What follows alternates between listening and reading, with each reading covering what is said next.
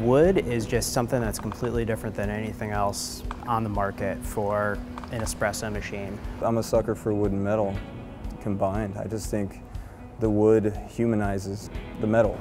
I think we've made every wood part that's been original equipment manufacturer for Slayer in its history. We do everything that's wood. Brew actuator, steam actuator, the portafilter handle, side panels, cup trays. We do little tamper handles. Our handles look pretty consistent, but if you look close enough, you can pick out people's style. It differentiates it, it makes it a luxury item. The people purchasing these machines are going to notice tiny little details. You know, the quality of craftsmanship that we're bringing to the wood parts of the Slayer machines is equivalent to what is going to go into a Rolls Royce. We're taking a level of craftsmanship that you don't see on these industrial machines and putting it on there and making them something that's just completely different from anything else in the market.